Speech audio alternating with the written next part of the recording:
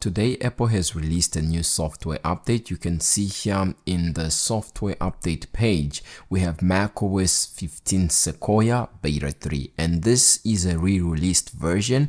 In fact, it's a re-released for developer betas, and for public betas, we actually have some good news. So right here for me, you can see that macOS 15 Sequoia Beta 3 comes in at a very big file, which is 14.43 gigs. And at the same time, this is something that we've seen before, where Apple re-releases a beta update of the same number or the same beta version. And then, of course, as customarily, that means that we are going to be getting the public version of macOS 15 Sequoia in the same week. And that's what we've seen in the past. In fact, I will be happy to let you know today that the public beta version of macOS 15 Sequoia, the first beta, just came out. And not only that, you can see here on the Apple developer page, being 15 July today, Apple re-released iOS 18 Beta 3, and at the same time they also released the first iOS 18 public beta and macOS 15 Beta 3 re-released, and alongside that they released the first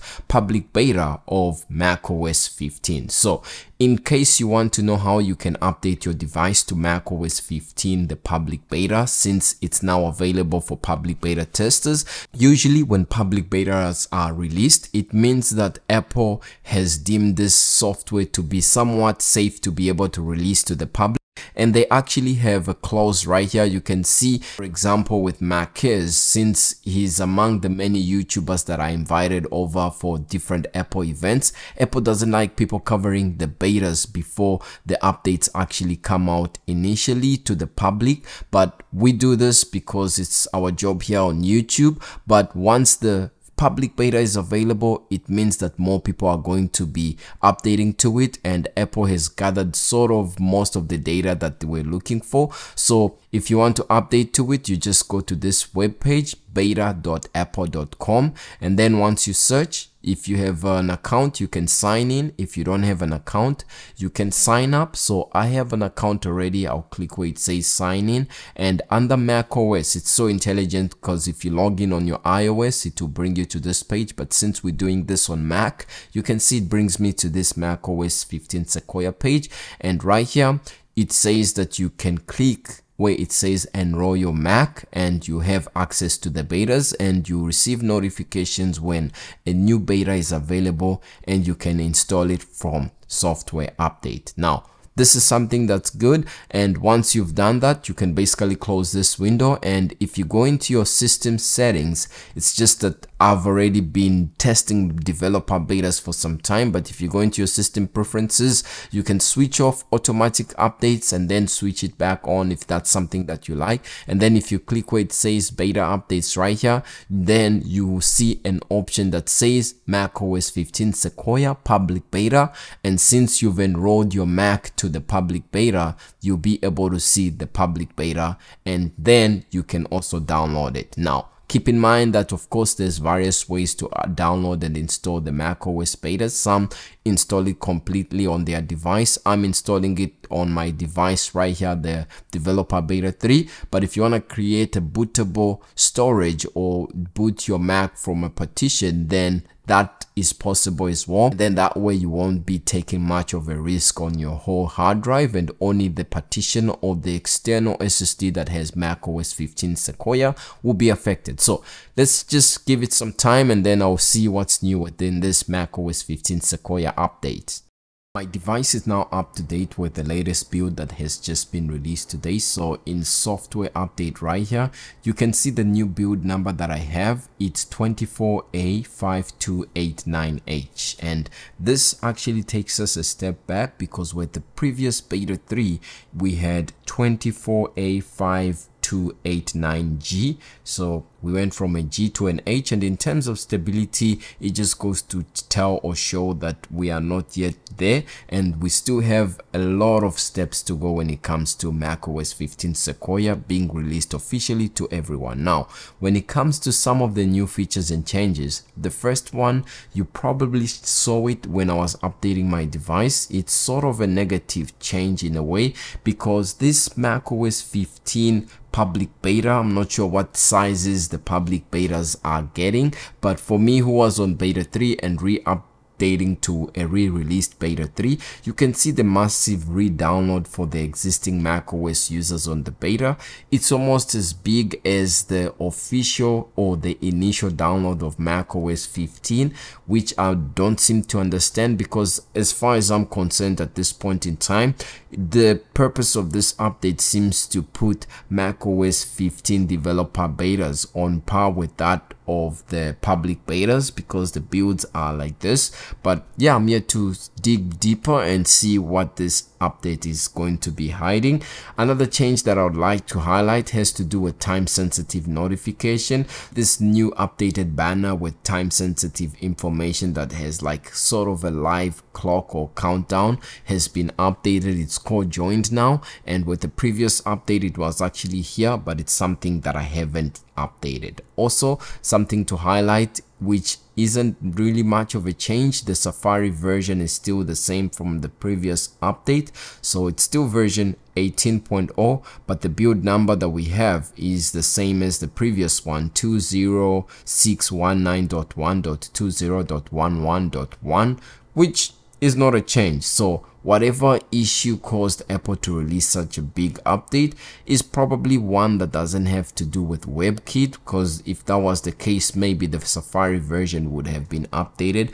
But then this update also does have some number of resolved issues, which I can't really highlight all of them. So one such good one is when basically the App Store no longer needs twice the space free when for an initial download of an application, and only the space that the app is going to take will be required. So that will save you a little bit of storage right there. And then of course, resolved issue when it comes to camera, another when it comes to network. But something that's actually changed when it comes to this new update, you go to the Memoji picker right here, you can see they've reverted back to the previous old version. So for example, here we had some Memoji stickers that we could choose and be able to add.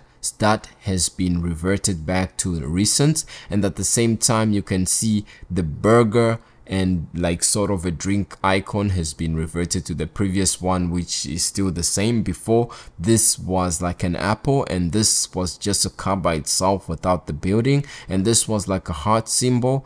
But you can see here within this Apple update for macOS 15 Sequoia Beta 3.5 re-released, they've reverted back to the previous version. So I'm not sure why, but at the same time, this is something that is a change. Now, something also that was released alongside this that you might not be aware of is the new HomePod Mini update. So Apple has introduced the HomePod Mini in midnight, and there's actually a lot of memes online making fun of this because the color looks the same as space gray. So this is midnight and space gray looks exactly the same, and you can see the various number of colors that it comes in.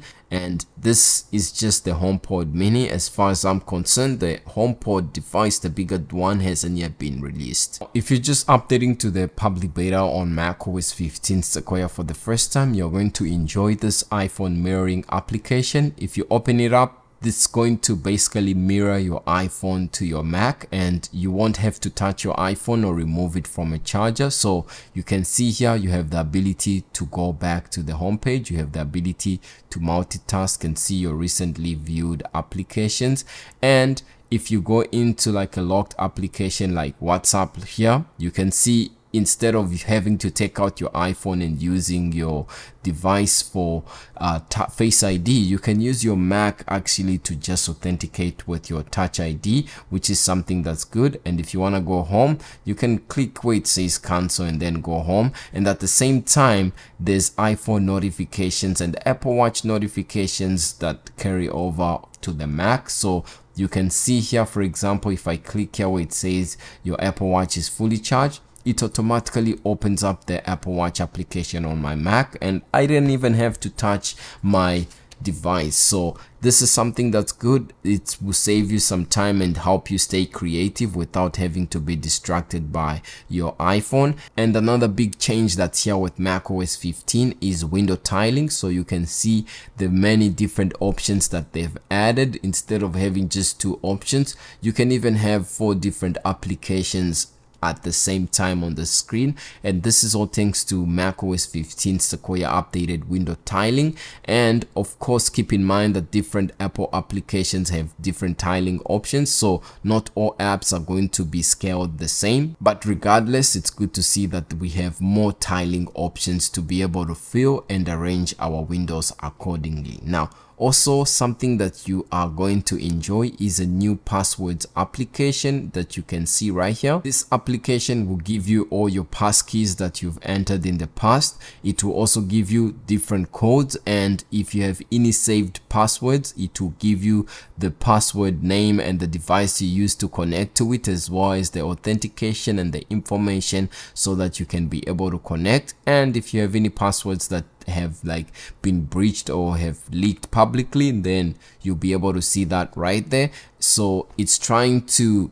give it a uniformity across all your devices, because this is available on iPad, on iOS, and on Mac. Not to take too much of your time, but in messages right here, you can see if you just type a message, instead of just sending it right here, you have the option to click and go to where it says send later, and now you can schedule your message. You can choose the calendar or the month that you want to send your message, and then once you are here, you can choose the time and then click schedule, and then that way your message will be scheduled to be sent at that exact moment, which is something that's good. And it doesn't actually end there in messages. They've updated the message effects and stickers, and it makes it more on par with iOS. So just in brief, this is how this new macOS 15 Sequoia update came in for me on my device. Kind of a big update with very minor changes. It does bring developer betas and public betas on par with each other, and of course keep in mind that, like what we've seen in the past, when Apple releases an update like this, from what we've seen, this typically means that next week we won't actually have a macOS update in terms of Sequoia, but then the week after we can expect macOS 15 Sequoia Beta 4 or the next public beta.